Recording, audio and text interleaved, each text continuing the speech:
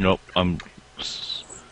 Oh, that stream. Yeah, I got it. Bound together with the oddest magical There we go. impact.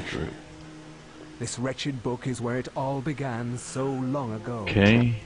Before time. Steam. Oh, I have to put my Steam username in and stuff. I am Dr. Edward. Oh yeah, if you're not logged in, Steam I'm a will make clinical you. psychologist. I am logged in the Steam. It's really weird. Oh, Did you announce a This is GP not on my the Steam story. group? I'm It is the about story to of the know. Roivas family. It is the story. Can I invite of someone to humanity. chat? I can. Like Dennis, it do you or mind if not, I add you to Steam and then believe it invite or you to the not, chat? you will. No, please do. Your perceptions Okay. will not change reality, but simply color it. Humanity has been on the Alright, edge I of send you a friend extinction request. for 2 millennia. Okay, Ignorance invited. so much. Or accepted, I should say. Alright. The Guardians. I grow sent you an invite to the restless. chat. Their time once again near. And I'll send you one as well, Whether by Pasha. fate or misfortune, my family has crossed their path. And There we they go. did take kindly to This is where a lot of people were chatting their at when I was attention talking to them turns earlier. my granddaughter, Yeah, there's way more people talking in the chat room there than Twitch. and the last hope. There's people in Twitch also.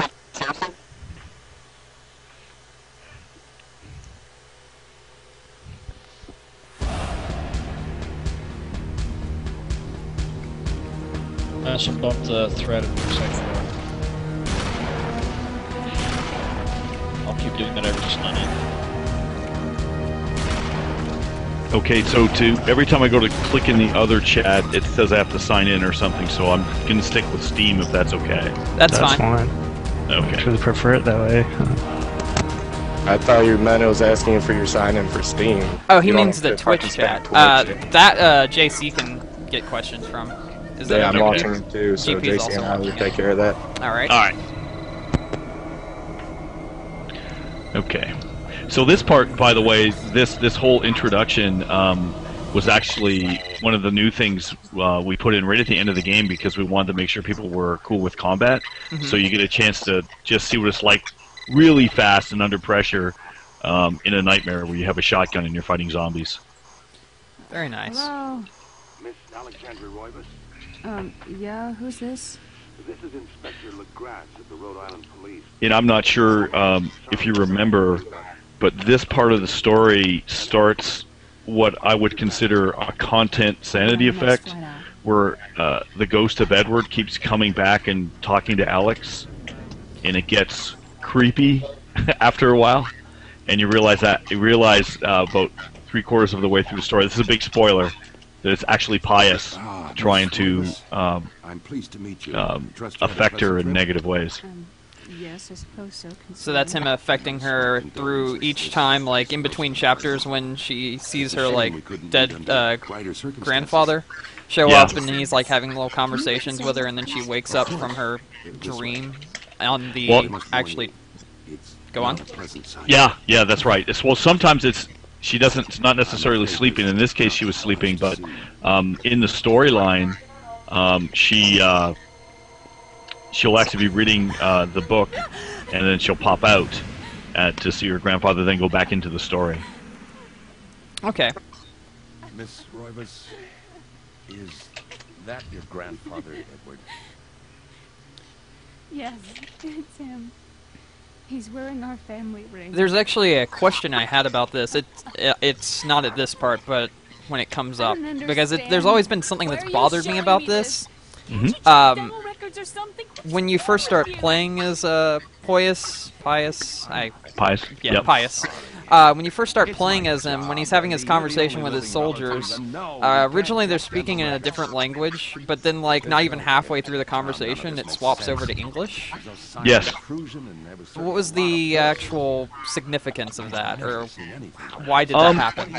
Well, what we tried to do is start the cinemas in the native tongue at the time period of wherever the location was, and that was Latin. Okay. So they're speaking Latin, and then we just sort of do a transposition into English, and they did that in a movie called, it's an old movie now, well, this is an old game now, but in a movie called The Hunt for Red October, Okay. where they're speaking Russian and they changed to English. And so back then, I would say it was one of the things that was starting to be done in films. Okay.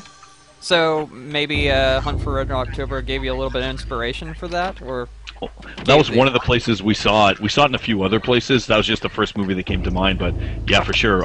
When you're making games, you always absorb as much content as you can. I generally read a ton of books, go to see at least one movie per weekend, and do a lot of just taking as much popular culture as I can at all times. And so does everyone at Precursor. Keeps the creative juices flowing, I assume. Oh yeah, yep.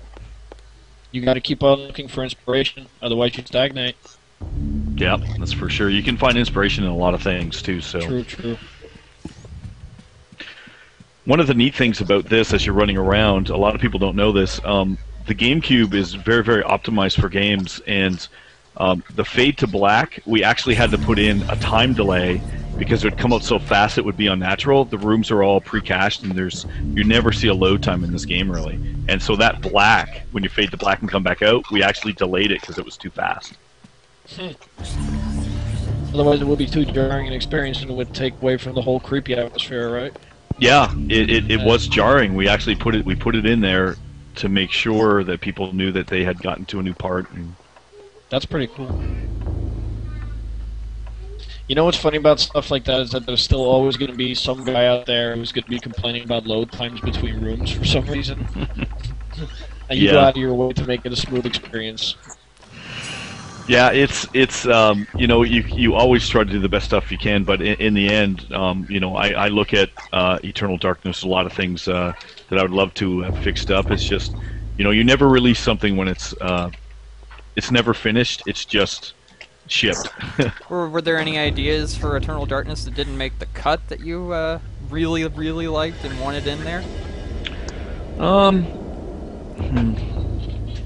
There's always things that you wanted to do. We wanted to spend more time on the magic system and balancing that more. I think I don't think there was more sanity effects, a few more like sort of minor content things, but by and large we got a lot of what we wanted in there. Okay.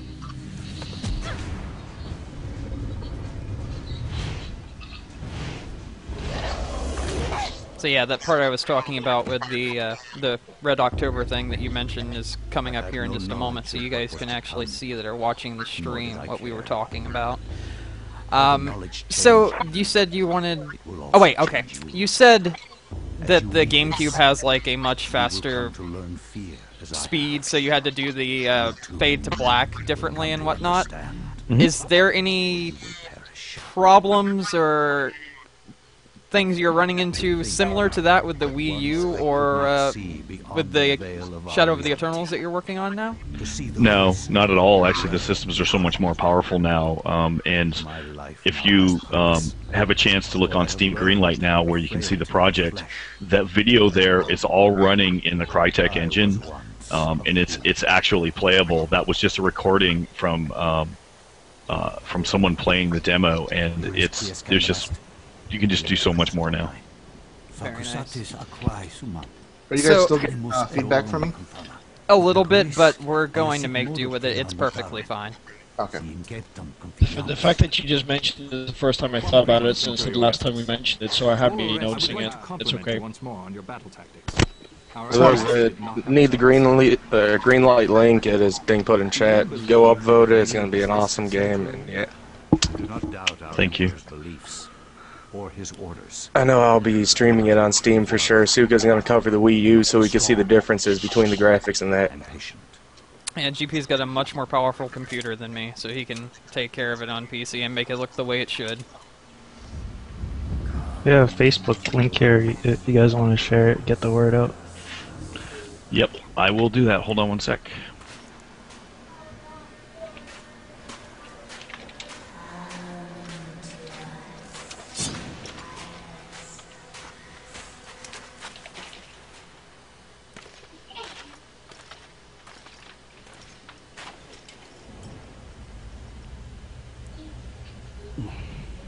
Facebook link posted. All right. Cool.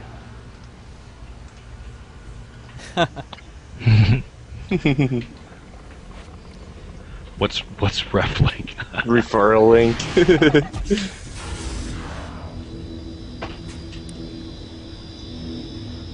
So who would you say was your favorite character in Eternal Darkness? I would say Paul Luther, I think, was my favorite character. There's a bunch, though, that I could pick. Certainly Maximilian, but I would say Paul Luther because of his struggles and what he had to do to... what he had to do basically to get through all that level and to face something that was just so unstoppable. And he made a horrible end, but he was valiant all the way through. I kind of felt the same way about Roberto. Yeah. Yeah, I loved his ending, and that was what made him become one of my favorite characters in the game. Just because it was so... His had, like, one of the darkest endings, I believe, because it's, like, being buried alive inside of that, and yeah, it was kind of crazy. Yeah, that was based on historical fact as well. Tamerlane would go around and build pillars of flesh in cities he would conquer so they wouldn't revolt. And so that was not something we had made up. That actually, that kind of thing did happen in history. So it's terrible events like that, you know, make you think what it would have been like to meet such a fate.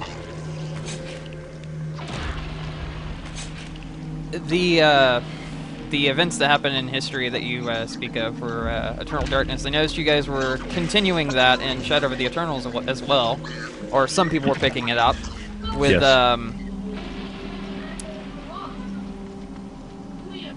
With the main character that's shown in the preview that you guys put out recently, the demo, the 9-minute one. Yep. What do you have to say about her? Are there any more characters that are going to be tied in with actual history? And for the ones that haven't seen it, could you kind of break down what the character's like? Sure. So the character that we're featuring in the first episode is Elizabeth Bathory. And for those who don't know Elizabeth Bathory, she's known as the Blood Countess. She may be related to Vlad the Impaler. There may be some relation, or at least rumored to be. But she is one of the most notorious female serial killers. She is suspected of killing over 400 women, bathing in their blood, trying to stay eternally youthful. And our story takes place, you play a servant maiden called Clara, who's being pressured by the police to get information on Bathory. And the interesting thing about the story, another level to the story that's interesting, is she's actually Bathory's lover. So in some sense, it's a love story between two women who happen to be serial killers. So a lot of interesting domestic issues come up, and we think it's a story that people will generally really enjoy. Sounds very different, and sounds like you've got plenty of fun stuff to do with that. I know.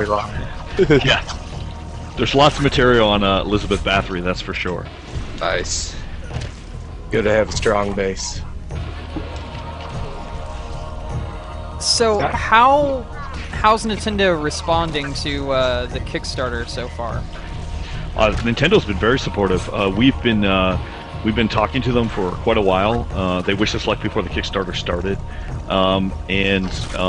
you know, they're a great company. I've known them for a super long time, and you know, they're really focusing on upcoming E3 and stuff.